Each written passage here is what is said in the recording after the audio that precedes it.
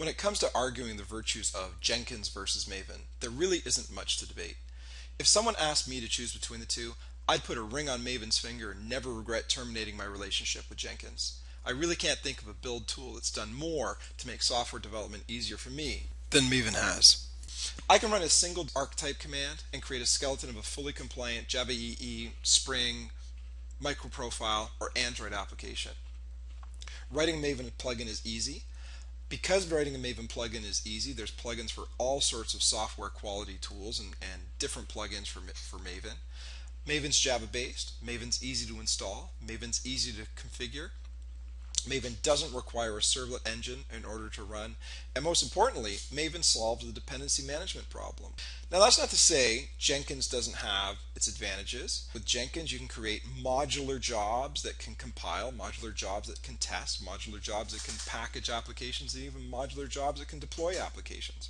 But you know, if you actually look under the covers and look at what Jenkins is doing, it's actually just delegating to Apache Maven. So it calls on Apache Maven to do the compile. It calls on it to do the test. It calls on it to do the package. And it calls on it to do the deployment. And for that matter, where does the deployment happen? Well, half the time it's a Java library that gets pushed to a Maven repository. So you're looking at JFrog or you're looking at Nexus. But the actual work that Jenkins is doing, if we're not actually deploying to a container, we're probably deploying to a Maven repository. Now that's not to say that Maven is perfect.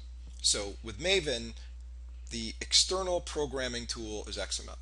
And personally, I would rather spend an afternoon filing expense reports than fighting over XML. One of the places that Jenkins steps up to the game is that Jenkins has an incredible programming environment. So with Jenkins, you can create jobs that call command line code in a Windows batch environment. You can use the bash shell script.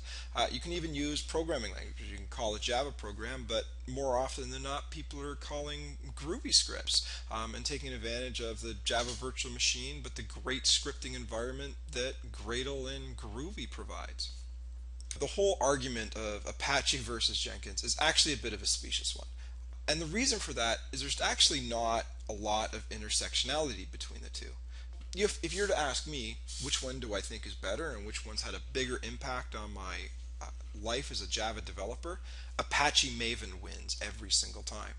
But Apache Maven and Jenkins aren't actually competing in the same space. With Jenkins, you can actually create little jobs. You can tie those little jobs together. You can create pipelines and daisy chain individual jobs together and create a continuous integration pipeline and a continuous deployment pipeline in a way that you can't with Maven. And with Maven, that was never even the intention, right? So Maven is a great build tool. Jenkins is a great continuous integration tool. And when you bring them both together, you get the best of both worlds. And getting the best of both worlds is doing something like using the Maven plugin for Jenkins. So the two aren't meant to compete. The two are meant to work together. So with Maven, you get incredible build capabilities. You get incredible capabilities to call on external programs like Jacoco or check bugs.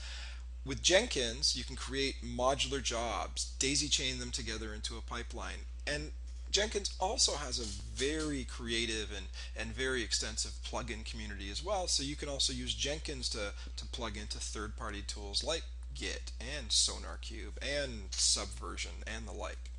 And then you do all this together and you create a nice little pipeline, and then the pipeline can run. If there's a problem, it short circuits. If there's no problems, it goes all the way and can potentially even push your code to that Maven repository or even into a Docker-based microservices production environment.